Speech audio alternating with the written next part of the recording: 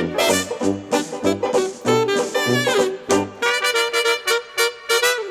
there everybody, it's Mike DeLisio with another Dice Tower Daily Unboxing.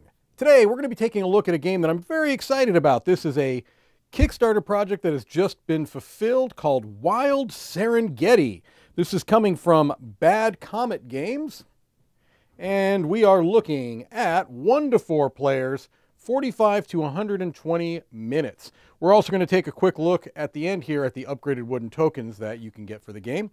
Discover the wildlife of the Serengeti and capture these moments to film the documentary of a lifetime.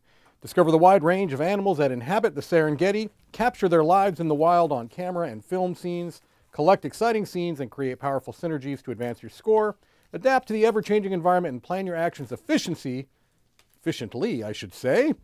These strategies are endless with amazing replayability. All right, so as it says here, this is the Kickstarter edition, contains the promo pack in addition to the base game. So, depending upon what edition of the game you may come across, this may have some differences. So just keep that in mind. All right, here we have our rule book. And taking a look inside, we see our list of components. All right, the game setup. And then we've got the overview. The goal of the game is to be the player with the highest documentary score at the end of the game, which is represented by the star icon. There's a total of 6 rounds. Each round, players take turns by paying 1 to 2 coins to perform a basic action in a clockwise direction, or you can pass. All right. So the round. During each round, players perform a basic action in turn. They put their player mark on an action space on the action board and pay the amount of coins. And so it goes through the different types of basic actions.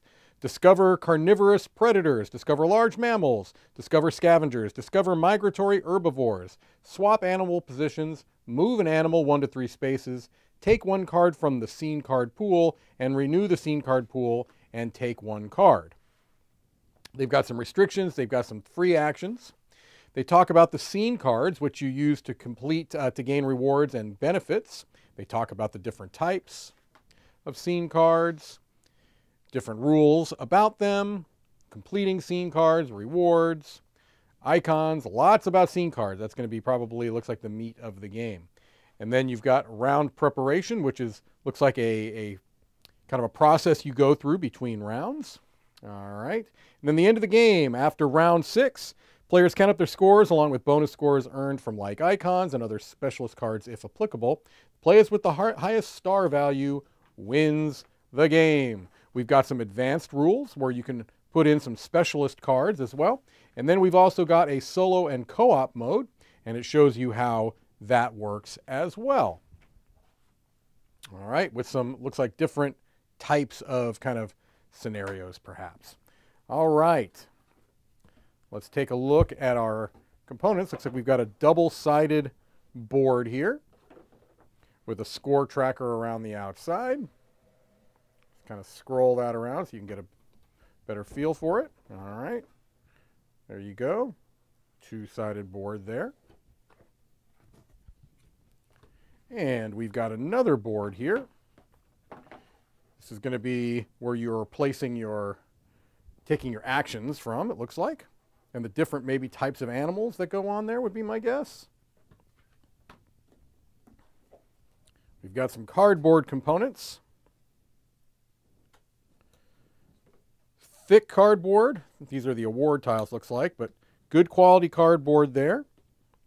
And it looks like some things here that are going to be replaced by wooden tokens in this edition that I'm showing you because it is, you know, kind of an upgrade. Looks like this is a construct that you're going to build. All right. It looks like you probably are going to have to take it apart between games. I don't know that it's going to fit built inside of the box. It does not look like it will. All right. So we have got a nice screen printed drawstring bag here. I can very easily get my hands in there. So that's good. I'm going to save the wooden bits for last because those are going to probably be the kind of the showpiece here. We've got a little mini expansion, which are our specialist cards, along with the rule book for it, looks like. Let's take a look at those. Why not? So we can get an idea of some of the cards and what they look like. The scene cards here. This is a terrain scene, adjacency scene, straight line. So different ways that you can orient the animals. And here are our specialists. I really, really like the art in this. That obviously is always going to be a matter of personal taste, whether art is something that is appealing to you or not, but I do think this looks very nice. There's a whole lot of cards, so I'm not going to be spending a lot of time looking at the cards here because there are just so many of them. But I'm going to show you enough to give you an idea. All right. So different ways of trying to orient the animals and then different rewards you're going to get. It's also nice that there's a little flavor text on all of these. The mother lion will not produce more litters until her cubs reach 2 years old.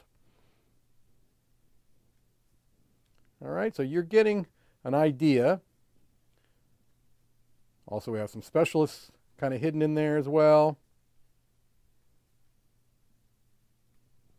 All right, maybe some setup cards perhaps would be my guess. Some player aid cards, double-sided with an icon guide on the back as well, so that's very nice. All right. We've got another huge deck of cards here. 2, actually, so 2 large-sized decks of cards. We'll just take another quick look at those, and then we'll start looking at the wooden bits, because, again, I think those are going to be kind of the showpiece components of this game. Okay. I think there's a whole lot of cards here. You're not going to probably run out of different orientations. So that's good with the cards. Let's start looking at these wooden pieces here. All screen printed. These are really, really nice looking pieces here. Really impressive. Double-sided screen printing on all of these. They just look fantastic.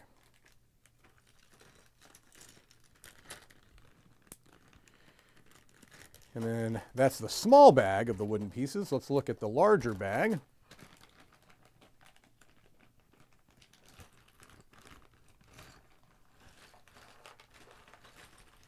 So you've got the different kind of cameras and the player colors.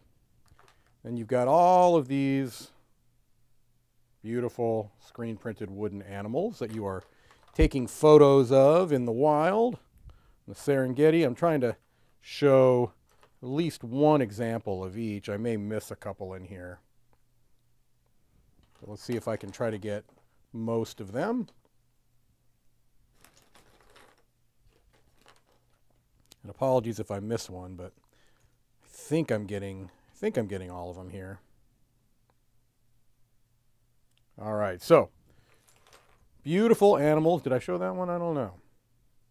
Okay. Then we've got this box of upgrading wooden tokens, which was an add-on for the Kickstarter.